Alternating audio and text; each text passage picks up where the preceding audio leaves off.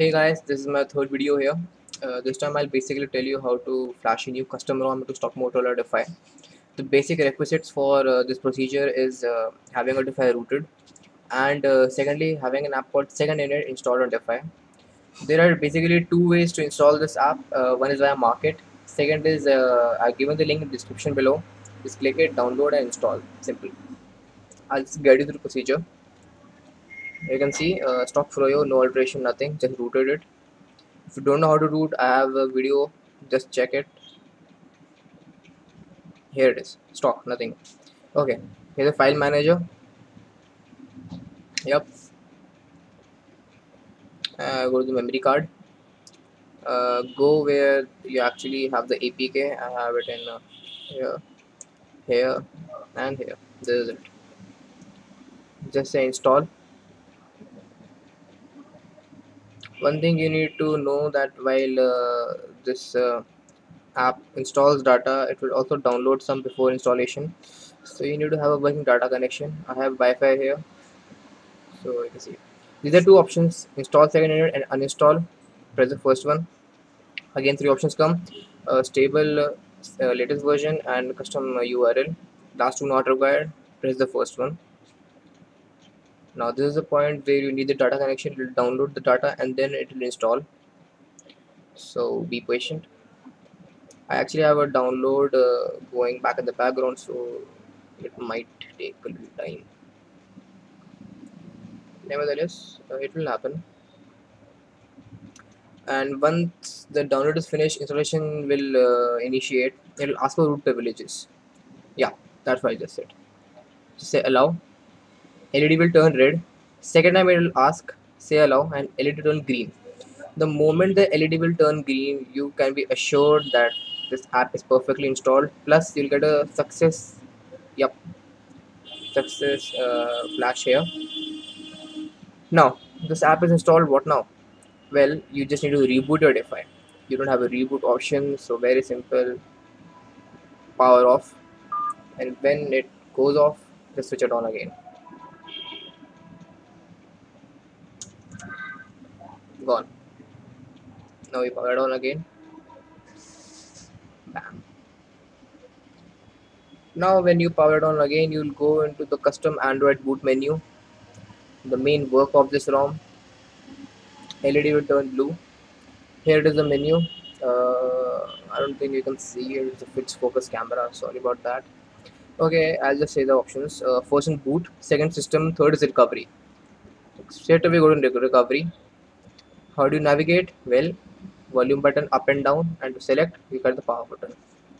This is it, recovery, power button. Two options: custom recovery and stock recovery. Again, custom recovery.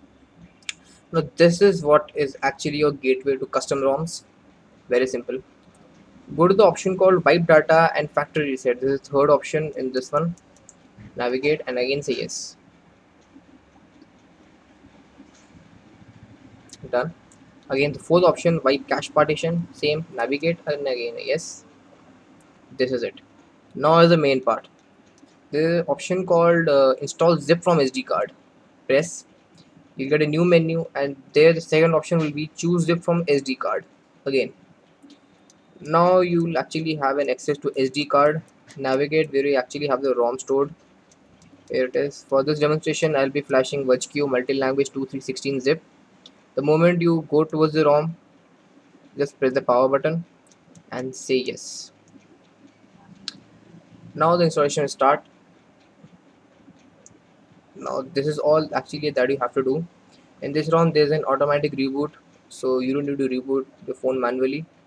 In some like Cyanogen mod, you need to have to reboot your ROM, sorry, your phone manually. So no big deal. You get it in menu. Just navigate and press the reboot system now.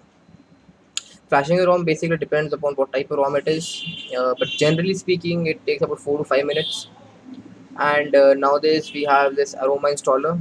It's a pretty awesome installer. Graphic ways you can actually customize what you want in a ROM, what you don't want in a ROM. I'll do that, but this is just basic one.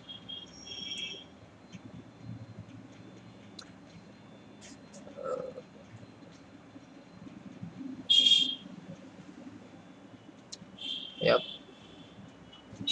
going on. Installing, second is wiping cache partition, third is flashing the kernel. One thing you need to take care of is the kernel. If you're a gingerbread kernel and flash a ROM having a froyo kernel, you might get in a boot loop.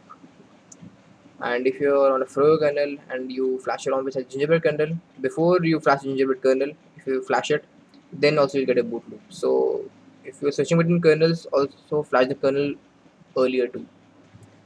Otherwise, the nasty boot loops will occur.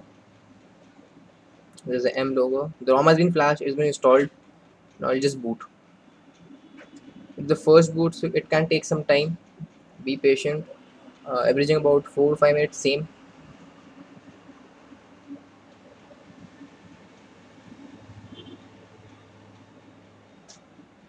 Here it is, blue LED, green LED. You should get used to these color of two LEDs while in customers because majority of them have it. Now the waiting period starts. The ROM will boot. The Motorola logo, and a few moments later you'll see the awesome boot animation of VergeQ. This is it. One of my favorite ROMs. Very fast, very stable, pretty awesome. And if I'm not wrong, this is Droid Razor's boot animation. I like it. I love it. Here it is.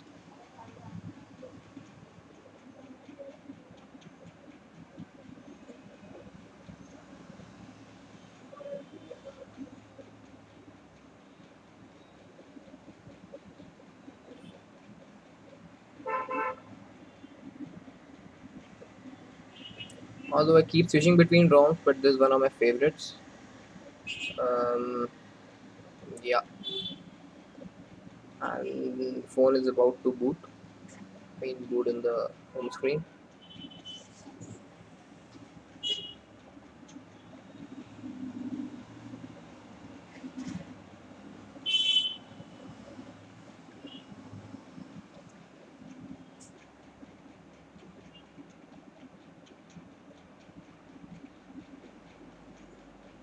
As I said, it takes time, but be patient with the first boot, and it is done.